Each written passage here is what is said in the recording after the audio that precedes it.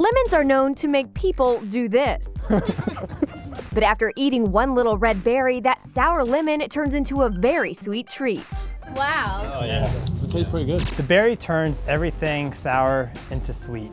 Miracle fruit is about the size of a small grape and originates in West Africa. It changes your taste buds for about an hour to 2 hours. It's really a short-term side effect. Scientists have found no harm in them, in the berries. I've never seen anything like this. I didn't believe it till I actually did it myself. Once you swirl the pulp of the berry around in your mouth, the proteins in the fruit binds with the taste buds, temporarily changing how you taste acids. The tomatoes are supposed to taste like a summer ripe tomato. Cottage cheese turns into like cake filling. It changes the flavor profile of everything. Because of its drastic effects, miracle fruit parties have become the new craze in New York and LA.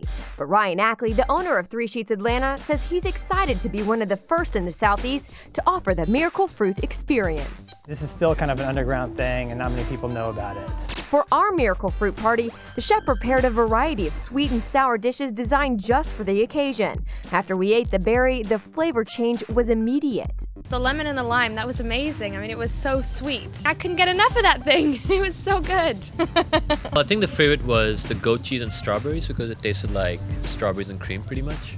The most surprising combination, Guinness with a scoop of lime sorbet. You put a scoop of lime sorbet in a shot of Guinness, and it turns into taste like a chocolate milkshake. That's definitely my favorite.